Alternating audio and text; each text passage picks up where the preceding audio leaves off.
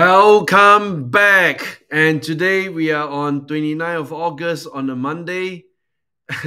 We're running late at 11 p.m. Eastern Standard Time. That translates to if you are in Asia, you should be on the 30th of August at 11:05 a.m. Singapore Asia time. Thank you for joining us today. My apology that we are late for about 30 minutes, and I'll explain to you what happened just now. Holy moly. So let me turn on the chat and let's see who's joining us today. Welcome back. So good morning to J-Lo. I see you, Kelvin Wong and Wilson Wang.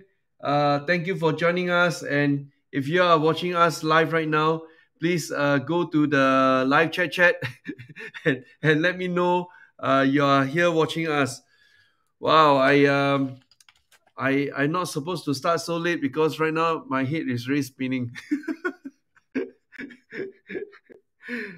Who is in the house today? Let's take a look. Okay, we have John Lim just came in. Kinip, nice to see you. Chuman, James Chu, and Jerica. I think that's Jerica. Jeanette, Jacqueline, Ryan, Manfred. Wow, so many of you. Very, very good to see all of you today, as well as John Trent. And yes, so I was how come there's a light down here? Let me see. Strange. Why is there a light in the middle of my screen? Hang on a minute. Let me just check. Nope. I think that came from another light source. I'm not too sure. Oh, I think I know where it's from the top. Okay. So today was I was late because I was talking to my my child's teacher. Wow, not just one teacher, 3 teachers in one go. Oh my gosh. How many of you have children going up and you have challenges of your child in the school and then you have to talk to the teachers? Please let me know on the chat. We are in the same boat. So we talk really, really long, 9:45 to 11 o'clock. Wow, 9:45, 10:45, 1 hour, 15 minutes. 3 things I want to share about this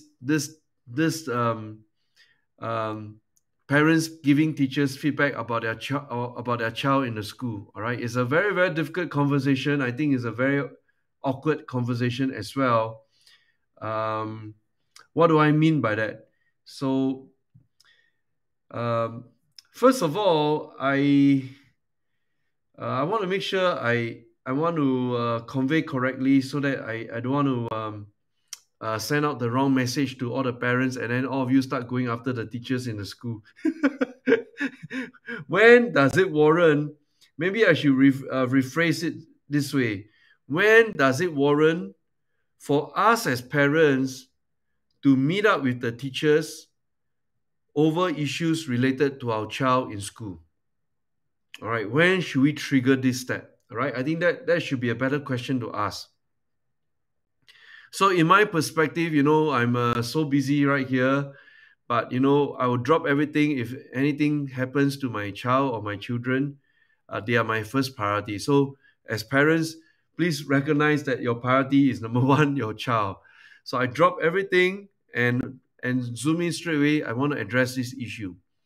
Now, what triggered this is because, very simple, 3 very important things to learn about. Number 1, if you feel that your child has been bullied to an extent that he has no avenue to voice out, you must dive in to look at it. And this is very common among troubled kids, right? Over a series of long period of time, they try to voice out. Why voice out? Because they got bullied. Now, bully can take place in many forms. And the traditional way we think about bully is someone punch you or you go back home with a black eye. No. In modern times right now, the bully is much more sophisticated. The bully can take place over WhatsApp, can take place over TikTok, can take place over various communication tools that's that's online. That's one form of bully. The bully also can take place in classroom settings where they find fault with you and make jokes about you and just make your life very, very difficult. All right, that's the second form of bully. And the third form of bully is very simple. They isolate you. That is a form of bully. All right. So of course, for us as parents, we don't like step in just because you feel that your child has been bullied and then you boom straight step in to kind of speak up for him. No, we don't do that. But if it's serious enough, now then I ask the teacher, when do you know how serious is serious? Which I'm also asking you as a parent, how serious is serious that you should step in, right? So my definition of serious is very simple. When I discover my child has no one to go to voice out, that to me is very serious. All right. So step one, we triggered that meeting with 3 of his teachers, not just one. I want to get as many teachers involved. And step two, during the meeting of the teachers, I lay my ground rules. I feel that certain steps taken by the school were not appropriate, lack of empathy, and you cannot say just because the parents voice out an opinion that you don't allow the child to bloom. I want to state it very clearly to all of you, and you all got to really listen this hard.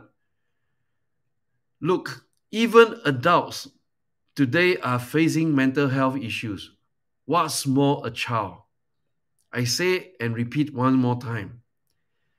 Even adults are facing mental health issues. What's more, a child? So do not neglect that. You have to step in and look into what the heck is going on in the school, how the teachers are managing the issues, how about the classmates and the classmates' parents. You also have to look at it. It's an all-rounded issue that I'm talking about. So I disagree with the teacher just now. He said that the parents shouldn't just step in like this, and the child should learn how to adapt. The problem is this: every child is different. Among my 3 boys, one of them is like the top school leader. He is the one managing all other students in the school. All right. I mean, it's a blessing you have a child like that. But not all the children are the same. Some children need more time to bloom. And this is what I'm talking about. This particular child needs more time to bloom, and he's not like as fast as the rest, and that's where problem happens. So never make an assumption every child is the same. That's where I feel is appropriate. The parents must step in and create room and understanding among the different stakeholders, from the teachers and between the teachers and the parents and our own child, to have a common understanding, lay out the ground rules. And I lay out my ground rules very clearly, right? So it's like, we tell you our child has this issue, you don't have empathy, I'm going to observe your subsequent steps. If you're still not tackling this issue properly, then I'll take over the issue. I've given you the chance, but if you're not listening, despite my kind reminder to all of you, then I'll take over. So it's a very awkward conversation, but I'm glad the meeting lasted, and I think we have a happy conclusion out of it. So the key message: do you know whether your child is suffering today, and is he telling you about it, or is he just keeping quiet, suffering in silence? Please find time to find out more. All right, so let me turn back on my chat again. Please find time to find out more. That is my message. So and for those of you who are parents, or if you're not parent but you got nephews and nieces, can you please respond, and all of us play some parts in the role of just checking out, looking out for our child or our children. Make sure they are not bullied, because I got I got three boys. One of them is the one that bully others, then the other one is the one always get bullied. Kind of challenging, right? So, hey, how come I got no response from all of you? Oi, where's your response? I need to hear some response. Where's my music? Gonna put music right now. Dang. Hey, no response from the chat. Wow, seriously. Is it because you're not able to type, or is there a delay? Hello, are you all still there? No response, huh? Oh, finally come in already. Ryan, children grow up. Yes, children will eventually grow up, but the problem is every child is growing up at different speeds. Some grow up fast, some grow up slow. So the child that grow up faster than the rest will always be the bully. Okay, it's a law of Darwinian law of nature. J-Lo, I always got bullied in school, but I'm doing well right now. Yes, that's something, if you are always bullied in school, are you aware of the fact that the psychology will carry on through your adulthood? And I encourage you all to read up different books on psychology, and this is well documented. Uh, you have to address those childhood issues, and I have my own childhood issues as well. Need to address that. And I remember clearly, I was bullied by when I was in primary school. I was bullied by this guy who grew up faster than the rest of us, and I was bullied by him. And today he's a medical doctor practicing in one of the hospitals. And I wrote an email to him. I told him that, hey, you remember that time in primary six you bullied me? I'm telling you right now, I still some every now and then I thought about those times when you bullied me, and he's chicken out. He didn't dare to respond to me.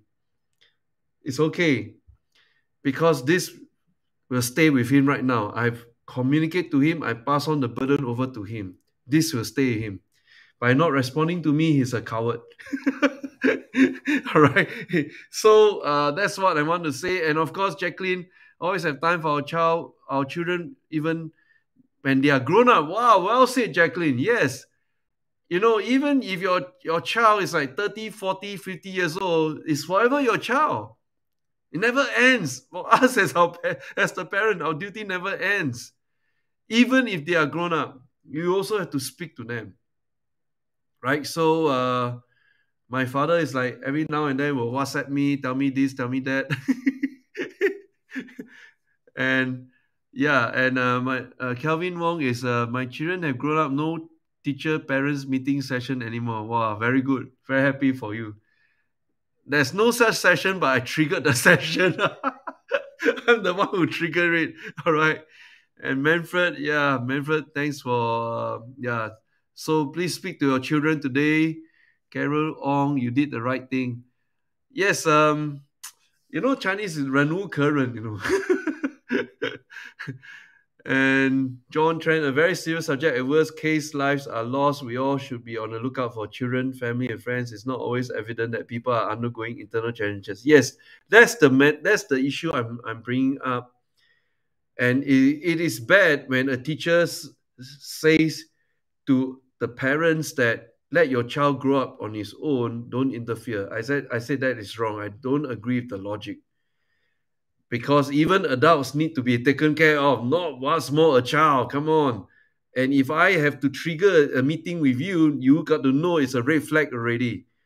And I have to put it in very explicit terms that, hey, teachers, if you don't take control of the situation, I will take control. By the time I take control, not that I'm threatening you, it will turn ugly. Right? Because I'll fight for my child. Right? And we always give the teachers the first hand to be responsible, to have the chance to build the trust with the parents. But if If they are stubborn and don't want to change their ways, then I have to take the next step. All right. So Derek, Derek is asking a question. Let me just try to see this. What need to be done must be done, else more problem. Yeah, so that part, what needs to be done must be agreed between the parents and the teachers, and we kind of agreed on a certain framework. Then everybody right now on high alert because you got a crazy father right here coming in already. So it's on a high alert mode, and I hope all will be well. The big summary for this is this. Let me just close off the chat. Is the big takeaway for me is I recognize that I got three boys. Every one of my boy is growing up at different speed, and the one that is growing up at a slower speed among the three is the one that I know needs a lot of help. So I requested, please give my child more time to grow up, to mature. Don't rush him to grow up. But he may be slow. But he has a very kind heart. I'm very blessed. My boys have three of them very, very kind-hearted.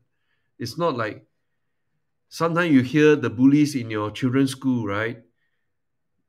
And even though the boy or girl is young, but at a young age, their heart is really not kind, really. Maybe because of their family background, upbringing, or many, many other issues. I do not know what trauma they've gone through, but not all children are kind at heart. Some grow up because of very dire circumstances. They are forced to mature at a very young age. Then they look at the world very different. So my answer to all this is we have to pray for our children. And it's a forever duty, you got to just keep praying. And sometimes I also ask God, God, this is beyond me. Can you teach me how to pray for my child? And yeah, so I guess this is the best solution. And just be aware, look out for your child and your children. Be the voice to speak up for them. Don't be afraid to speak up for your child. I want to challenge you, parents, don't keep quiet. Because if you don't speak up for them, they got no avenues, and they always think life is unfair. No one speak up for them. But you speak up reasonably, not go to school and start scolding all the teachers, right? I don't do that. But in my subtle language, I think they get the point. You don't take control, I'll take control.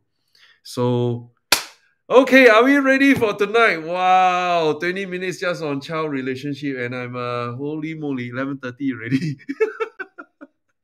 This is the Cinderella moment for me. Okay, today, kind of reaffirm one of the theses that we are working on, which is the energy stocks, and kind of made me very, very excited. I saw an opportunity during the class, and by the way, you guys got to know how bad it is for me. All right, is what do I mean by how bad for me it is? Today we have a combined class in Harvard Business School, about 100 students in a large auditorium. And, I think this 3 weeks is taking a toll on me because I'm doing multiple things at the same time, as well as attending the class, as well as tackling my son's issues at school. So today in the auditorium, according to my classmate, I doze off, and I not only doze off, I snort. And everybody turn and look at me. Then when they look at me, I just open up my eyes. And I didn't know that I snort, I snort and then they look at me. But by the time I open my eyes, then I say, how come all of them looking at me? So after the class ended, they say, hey, Clemen, you realize not, just now you snort in the class.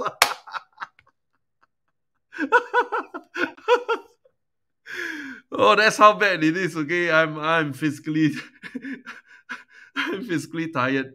I think it's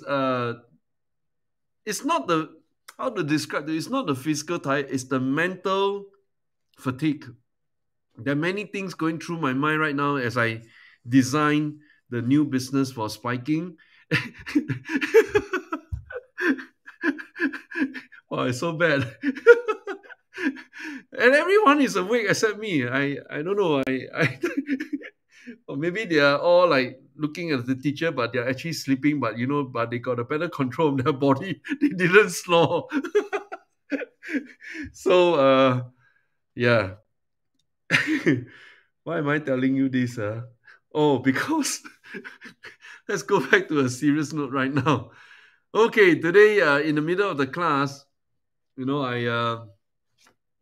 I was excited. So halfway watching the class and all that, I saw this big movement which kind of affirmed our thesis over the past 2 to 3 days. I've been talking about energy sector over the weekend from Saturday, Sunday, and today is Monday, right? So there's some movement right now, and let me share with you my screen at this moment. Here we go. Ding. Okay, where is my chart? Here we go. All right. Ding ding. Okay, so this is the one that Occidental today has some movement. Now, if you look at the chart like this, you wouldn't feel it until you turn on the. Hold on a minute. You turn on the 5 day. Go and turn on the 5 day candle right over there. Right? Ding ding. And here we go. So I'm gonna turn it on. Click on 5 day. And in my morning class, I saw this big movement. Right? This was the big movement I saw. Oops. Here we go. Hang on a minute. So this was the big movement, go all the way up, boom, from 73 to 77, $4 movement, all right? So I was thinking between taking profits versus taking a trailing limit order.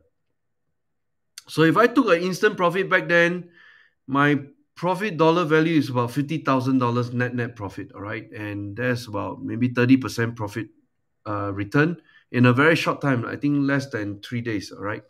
So I decided not to, and I need to use today's class to explain to you how do you decide when to take profit versus when to place the trail limit. All right, there's this two that we are balancing all the time. And of course, it's very exciting for us every time we go in today, get out tomorrow, go in today, get out tomorrow. Dang, dang, one day we hit between 5 to 100% profit return, right? You have been taught, and you compound this kind of profits, you kind of accelerate the growth of your capital. But at what point in time do we kick in the trail limit? So this is where I want to use this opportunity to share with you all my thoughts about this issue. And I'm going to bring out the 1 year right now. Okay. So this is the 1 year chart. And we have been formulating our thesis on energy sector. And we say, okay, this guy has more room to grow. And because for this particular case, Occidental, we expect that Warren Buffett will eventually make an acquisition offer that must be above the prevailing market price.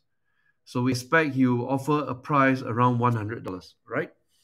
So we hang on to this thesis. As a result, when I'm sitting on nice profit of 30%, I place a trail limit such that if the order kicks in to sell, I will sell at my break-even price because I want to create a larger bandwidth to capture more profits. All right. So technically, to explain this is I usually only do it in the class, not on the YouTube, but I share with you the concept. All right. So I want you all to take note of this. And obviously today, the again, everybody kind of been frightened off by a Fed chair, and the market is not like moving aggressively. So I'm gonna come back right over here, and this is the part usually oops, hang on a minute. Usually I go to the CNBC and let you see for yourself, even though 1 day has passed through, very little has been accomplished, right? What do I mean by that? Here we go, right? So in the US market hours, the market is closed right now. So I put this back. This is CNBC. And then you will just need to compare to get a feel. This is the part most people don't understand. Teacher, how do you know the market has moved dramatically yesterday or today versus any other days? All right. So I'm going to show you the 3 steps how to go about doing that. Step 1, we knew that there are 3 rate indices right here. So we have a red market as the closing bell on a Monday, all right? So you can also see right over here, stock futures rise slightly after second straight negative session, all right? So this is the first part I go in to zoom in. Then as I zoom in that part, the second place I go in to zoom in right now is always to understand what is the main headline. Main headline is my red box that I draw in front of you right now, right? So everybody's just really excited about, the next upcoming launch from Apple. That is the main headline. Then step 3, you just have to compare this part here. You will see there's so little mention of any other mention of news, all right? That is what I call under latest news, all right? Focus on this part. And I start to scroll down. You can see just by reading at this moment, right, not many stock moving news that will trigger in the marketplace, right? So you get cuckoo news like US needs miracle to avoid recession, economist Stephen Roach says. And then you go scroll down, YouTube appoints somebody, scroll down, uranium energy, that's about it. Chart suggests the stock market could have a solid finish to the year. So Gene Kramer holds the same thesis as us. We believe there's a V-shaped recovery by the end of this year, right? So that's the same thesis that we have. Power means business on inflation, so avoid money-losing companies. And this is the proposition about looking for cash-rich, cash-generating companies today. We have to be very stringent on this. Little mention about Tesla, and then we go in, rate hikes won't bring down inflation as long as spending stays high. And this is the part kind of deja vu of how I went to the premium outlets and see with the first hand, holy moly, Americans are buying like crazy, man. Everybody like carrying big bags coming out of each of the brand store. It's like nothing is happening, affecting them about recession. Okay. So that's the resilience of the American economy, but it runs contrary to Fed chairman ideal of bringing inflation down to 2%. So that's something we got to deal with. And you see, I just keep scrolling down right there. No mention of individual stocks, right? Expect Apple to show 4 new phones. That's about it. Nothing else really. It is so quiet. Can you see that? It is so quiet. So when we have a quiet market, don't rush. What we should be doing at this moment is to review those trades that we put in but didn't get triggered. All right? So we got quite a number of trades that we put in a price, negotiated really, really hard, but it didn't get triggered because the price started to run up already. So those are the trades I'm going to review tonight. I have not sent out the notification for yesterday. I have not sent out the notification for today, which is my Monday. I'll be doing so after we finish the YouTube live stream. Hopefully I don't fall asleep. And I got 2 major case journals I need to read up. and I pray I don't snore in the class tomorrow. I mean, I was trying to really hold myself, and then the next thing I snore. That's because I'm thinking so much about all the great ideas I learned from Harvard Business School to apply in our spiking business, right? Just to give you all a feel of it, for those who take part in the Harvard Business School OPM program, many of them are very, very established entrepreneurs. I mean, really top notch, international reach, and some of them run public companies. Some of them are into multi-sectors, not just one particular sector, right? So it's really, really amazing bunch of entrepreneurs, uh, dedicating their lives to building up business, taking on the risk and all that. So that's the journey I have to go through as well, not just as your teacher. And I think I've always tried to innovate as a teacher to give you my best. But I also think that I really need to improve a lot more as the CEO of Spiking. All right, so that's the reason why I have to come here and relearn. So right now I'm equipped with so many tools. I have to process quite a lot of information, and one more week to go. I hope I survive this week. No more snoring. and they'll be doing a case study on Singapore this week. It's a very, very long case study, and kind of everybody have certain myth or misconception about my country, Singapore. And I hope to address that this week when we work on the case study on Singapore. And let me ask all of you, which before I ask my fellow learned classmates in Harvard Business School, and I'm going to type it out right here, see who gets the answer, right? What is the secret of Singapore's success? All right, I post out this question in front of you, and I'm not too sure who are the Singaporeans watching right now. Majority of you probably not non-Singaporeans. And based on what you know about my country, Singapore, maybe I ask you, what do you think is the secret of Singapore's success? Of course, we got many, many secrets, all right? But I always chase to the root cause. If we tackle this root cause secret, the rest is easier to solve, all right? So let me play some music. Bang!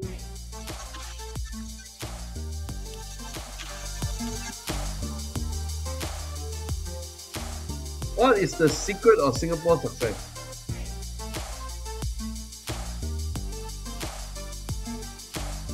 All right. So Jeffrey says that it's meritocracy. Kelvin says that LKY leadership, but LKY not around with us anymore. That's our founding father, Lee Kuan Yew. Good governance from Wilson. And Jeanette, at all times stay. I can't see that word. At all times stay united. I don't think Singaporeans are really, not all 100% are united. All right, we still have in every population there will always be one camp that's anti-government. All right, so but overall we are united. Yes, you can say that. All right, political stability, vision, and all these are very, very good answers. I'm going to give you my answer right now. The secret of Singapore's success, why from 1965 to today, we are able to grow so fast, phenomenal speed. And the answer is this. So far, none of you got it right, I look at the chat. None of you got it right so far. Ready? And the answer is this.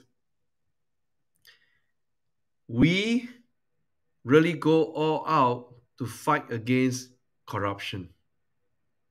That is the secret of Singapore's success. And as you know, we are surrounded by very, very big neighbors. And in marketing terms, we should ask, what is the USP, unique selling point of Singapore? We are anti-corruption. That made us stood up. And because of that, we can, from this very first important ideology to begin with, we can spread out to talk about meritocracy, political stability, corporate governance, human talent, vision, forward thinking, race unity, education. But all that will not happen if we don't have a big fight against corruption. That is our USP. All right. So I hope you all recognize that, and that gives foreign investors so much confidence to invest in our country. Now, Now, of course, they also invest in other countries where it's very corrupt. Then they have to live with the fact that whether they can sleep well at night or not. You come to Singapore, you don't have to struggle with that. And in fact, I'm going to tell my classmates in Harvard Business School this week, if you come across any corrupt officer in Singapore, I'll tell you where to email to my Prime Minister. And most of you are not aware of the fact that in Singapore, every government agency, starting from the ministry, take for example, Ministry of Manpower, Ministry of Education, Ministry of Defense, every ministry from that top level downwards, we have what we call a quality service manager. Every single ministry in Singapore's corporate structure. I use the word corporate, basically we run like a corporation, right? And this quality service manager, he or she will give feedback directly to the Prime Minister. He's the feeler on the ground.